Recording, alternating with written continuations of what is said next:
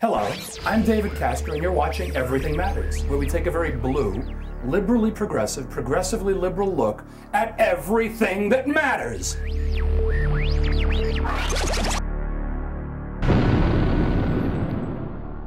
One of McCain's spokesmen says that, holds up his BlackBerry and says, you know, John MaCain was responsible for this. In effect, he said, John MaCain invented the BlackBerry.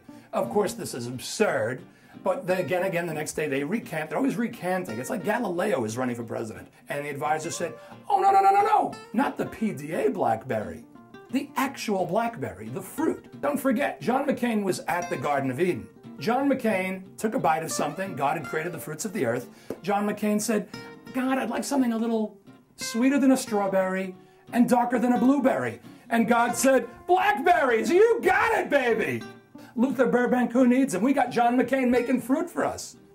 And it is so fitting that John McCain is in favor of drilling for fossil fuels. He knew most of them when they were alive.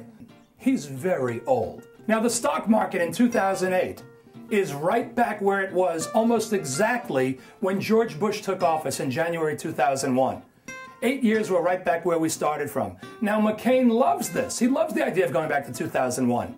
Why, in 2001, he was only, what, 357 years old? By the way, McCain remembers the stock market very fondly back in 2001. And he says, God, I remember that it meant a lot to me. That and the gunfight at the OK Corral. We need you to subscribe, we need you to comment, and we need you to rate us. We live in a world of validation. Normally, I'm healthy enough where I don't need your validation. You don't exist. You're out in the ether. So you can get more of us on YouTube whenever you want it. Because you know what? We're going to be doing them whether you want them or not.